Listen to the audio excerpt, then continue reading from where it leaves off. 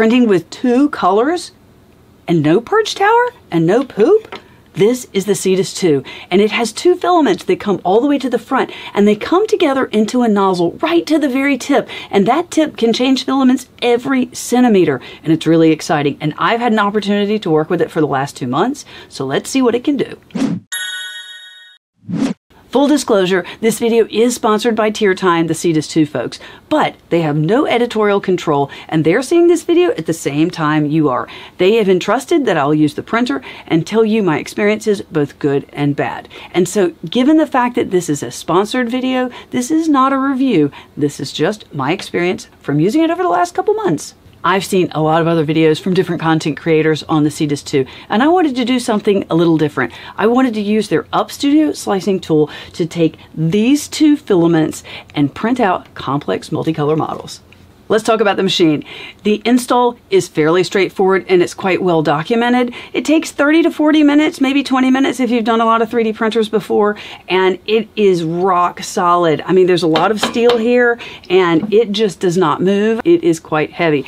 Now, one of the things though is you don't have auto bed leveling in here, so you do have to go through a repeated process to make sure you get the bed level. However, once it's level, it has really stayed level, and that's something that I was concerned about because the entire extruder head here is held on primarily with one big bolt, and I was worried about it losing level and wobbling, but nope, it has been also very solid.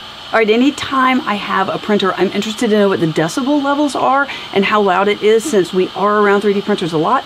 Now this one has 2 big fans that are cooling this great big extruder that has 2 filaments coming out at the same time, and so it's got a lot of cooling power. Let's see how loud it is right near the printer. All right, that's over 70, which is considered disrupting. Now let's move it a little further away. And that drops down to around 60, which is laundry level. And then let's go 1 step further back. And now we're down to 50. And 50 is considered conversational level. I've had this printer for a couple months. It is in the next room, but I can hear it, and I prefer to have it off just because of the white noise. The first thing I did was print some of the models on the SD card that came with the printer. Now, if you've printed before with white, and these are the 2 colors they sent with me, you know that it's really hard to get them separated, and you can very clearly see that it's got green eyes and green horns here, and then there are some colors in between. But this one is really amazing. This printed exactly like this. I have done no post-processing on it, and this rocket is really interesting, and so I wanted to know how they did it. Also, I ran out of those filaments. I changed over to a red and a green. Look at this frog. Again, no purge tower, no poop, printed exactly like this, and I wanted to know how it was done. So this is a direct drive extruder. However, it's got Bowden tubes that are coming in, reverse Bowden if you will. But I really like some of the functionality. If you want to load one of the filaments or unload the filaments, it heats up and then goes through the load and the unload process automatically. Now it does something that is both a good and a bad thing. I don't know if you've ever had it load or unload filament and then walked away. I've done that. Every time you load or unload, it immediately starts to cool down. So it works very well at doing that. Once the filaments come into the extruder, it comes right to the very tip. And at that point, it determines whether it's going to push out, in this case, the orange or the clear. And it actually does a very minor amount of retraction to pull them in and out. And you do have some control over that. But how you control that is something I needed to learn by using the Tier Time Up Studio slicer tool. So Up Studio is, if you're familiar with Cura or Prusa slicer or bamboo slicer, this is going to seem familiar, and yet it's going to be different. It's got different names for things, different arrangement of things, and it's got things that I had to spend time figuring out. So I'm going to give you a quick little tour of it and show you what I learned. What I will say is, if you're someone like me who really enjoys going in and putting models in, changing settings and slicing, you could have a lot of fun with this, because I did. You have to learn a lot. It is a learning curve, to keep that in mind. The first model I worked with was this compliant mechanism clip by Devin Montes of Make Anything, and it actually printed fairly well. Let me show you how easy it is to paint it up, because that's what I find really conveniently easy in this tool, and why maybe it printed not as great as it could have. So this is Up Studio, and I have loaded the compliant mechanism chip. So you see over on the right side it says Minikube Up 3. You can drop any STL file in and it will create this sort of project list. In order to paint a model, it's, I think, on par, maybe a little easier in some ways than other painting tools. So I'm going to go in and right mouse and select the paint option, and then you can pick any surfaces. It does a pretty good job of picking things to paint, and specifically, look at this side here with all of these little knobs, bumps. It just only paints the actual base. So whenever you've selected everything that you want to paint and you're done, you can right mouse and then you do an option called separate. Now the reason you do separate, and it's prompting me with the 2.0, I'm going to use this Q's ginger ale. I love these things, not sponsored. These things are great. Non-alcoholic. So if I had a cylinder, it's prompting me with a number. The 2.0 means millimeters, and what it wants to know is you've got two colors, you've now painted a second color, how much depth am I going to use the second color? So in this case, we've painted in red. How deep do we want the red to go? And I think given how thin this is, I'm going to change that to 1.0, 1 millimeter, and then it will show the painted sides. Now I can go in after that. I've made all the choices I need. I'm going to right mouse exit, and then you're ready to slice the model. So use the pancakes, stack of pancakes, it slices it, and there it is. And this is the painted model. Now you'll notice it has some little spots that aren't perfect in here. And if you look at the actual completed one, that's exactly what I got. So it did a really good job of painting. It did a nice job of separating those colors, especially considering that we had no purge tower, but it wasn't perfect. And I'm going to come back to that and talk to you about how you can fix that. But in the meantime, let's take this and send this to the printer. This is Wand, and this is the Wi-Fi tool that actually you can take and send your models through Wand to the printer, and you can actually see the extruder head moving around, and you can control the printer from here. And I think it's a really nice part of the package that you can do Wi-Fi printing with the Cetus 2. So this printed, it looked good, but I think I could make it better. So I went back over to Up Studio, dive into the slicer settings, and see what I could figure out and learn. And that led to this and a whole bunch more prints. So some examples of my experimentation. I painted these little areas red, and none of them showed up red. So I painted part of Cali Cat's tail and had some words on the front, and that worked out pretty nicely, mostly, although I got a lot of stringing. And so then I found out that you definitely can control stringing. It's not an issue so much with the printer. I did another couple of tests with it, and then I printed this kunai, which actually printed really beautifully. It did have some stringing in the middle of the diamonds, and then I moved on to these two, and these two are some of my favorite ones. This soap dish with the bubbles that go all the way through to the back, and then this little dish that also looks really pretty and is extremely clean between the colors. So after a while on a lot of models, I started to get better with the settings. And so I really wanted, I think my goal here was to see if I could, in the Up Studio with the Cetus 2, get it to successfully print clean colors. And so I was working with the articulated slug, which everyone knows. And this was a great model to test because you could just select a few sections and send it off to the printer after slicing it. But I was not able, if you can tell from this, really to get good, clear separation. And so I went back and I worked with the settings more, and in the end, I was able to get a better separation of colors. But I think you absolutely can get a good, clear separation if you want. But there's one thing that I was not doing, and that was key. And I'm going to go back and show it to you on the very first model I had, which was this compliant clip. And that was actually using a purge tower, the thing I've said we haven't needed to use from the start.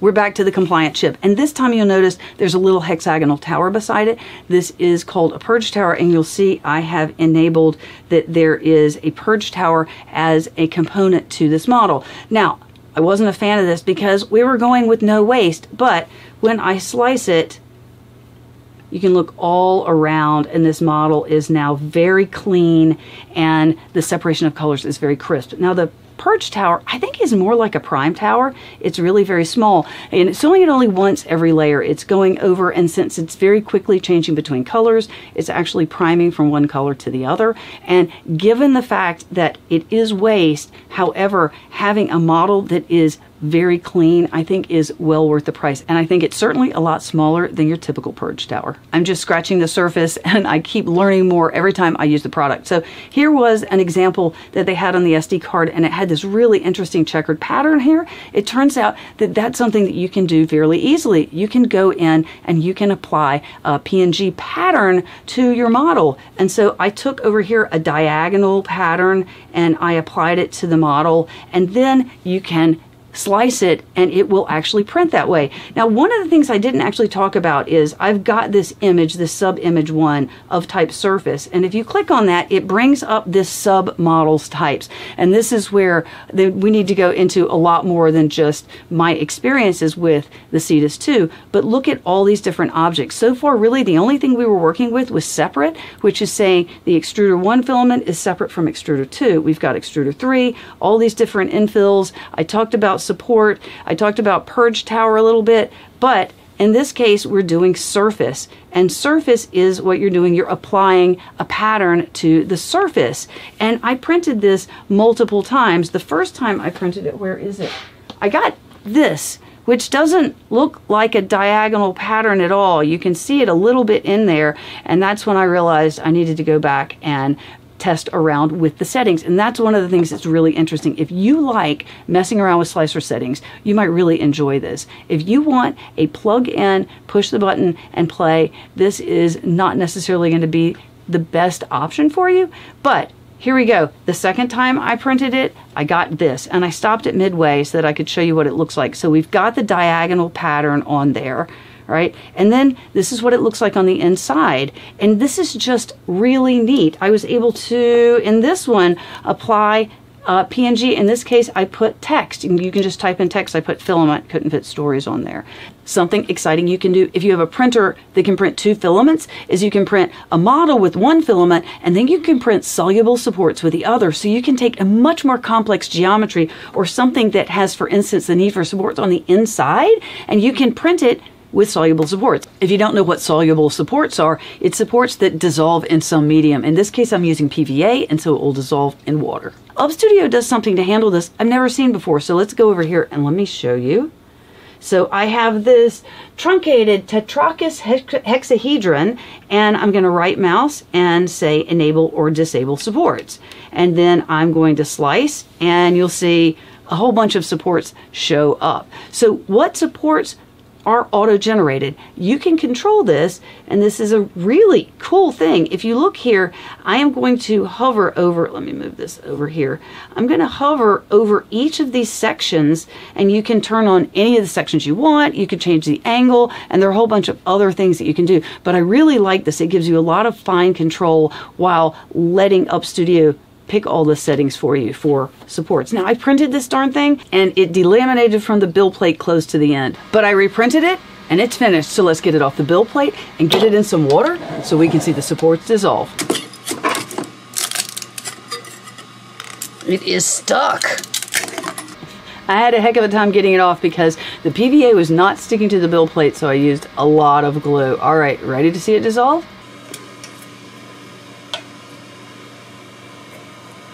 All right, the PVA dissolved into a cloud of goo, but it came out really neat. Now, why is this exciting? This is exciting because if you need to have supports inside a model in an area that you can't easily remove afterwards, this is a really great option, and this is so cool.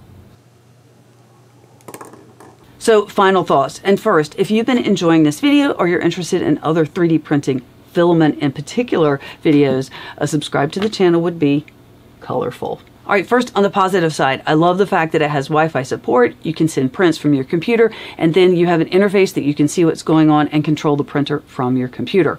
Secondly, I have had issues where it's had filament run out or it's had crashing, and it will not terminate the print. It will stop and wait for you as opposed to just keep plowing forward. So that's nice.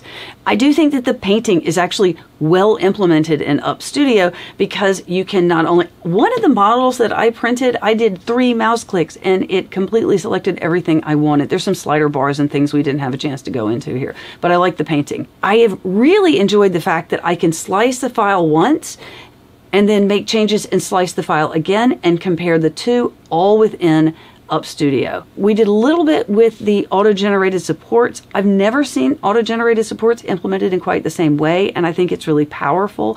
I usually turn off auto-generated supports because it always gives me way more or not enough or not where I'm looking for it. So I like that functionality. Another positive is this thing is built like a tank and it's not going to move while you're printing. On the negative side, the fans are always on. I'd love to see a firmware update where those would only be on when you're printing or the extruder's cooling down. Secondly, something that's a big one for me is I like to see a flexible build plate. Some people love glass, and this carborundum is great, but a lot of printers are having an option for a flexible build plate. In addition, automatic build plate leveling. I had to go through the whole thing. It did hold the build plate level the whole time, but I love to see an ABL on any printer that I'm working with. The software that is available on the touchscreen on the Cetus 2 is extremely limited. I think it could use some additional functionality there. Hardware. It is a custom nozzle, and the extruder itself, as you can well understand, is custom, and that's something to consider. I don't know that it's a negative so much, but it is a consideration that you don't have standard parts when ordering. For Up Studio, some of the things are not as polished as like you would see in Cura or Prusa Slicer, but there is good documentation there where it's there. Documentation is lacking in some places or is back level to the prior version of the product. Mouse controls. I kept getting, I don't know, the world kept going upside down, and I hear I'm not the only one with that. So I think the final thing is with TierTime's product, Up Studio, you can have Extruder 1, Filament 1, Extruder 2, Filament 2, Extruder 3, 50/50, but you don't have an opportunity to do any more gradations, and the message I always heard was, if you want to do more than that, go to Cura. So that's something I'd like to see in the TierTime product. The Cetus 2 is different than any other printer I've worked with before, but their slicer definitely has a learning curve, especially if you're new to 3D printing. And I will tell you, I was frustrated with it for a while until I understood what it was doing and how to get it to send the prints that I wanted, to get the colors in the places I wanted. But that being said, no other printer can change colors within a centimeter completely without a purge tower.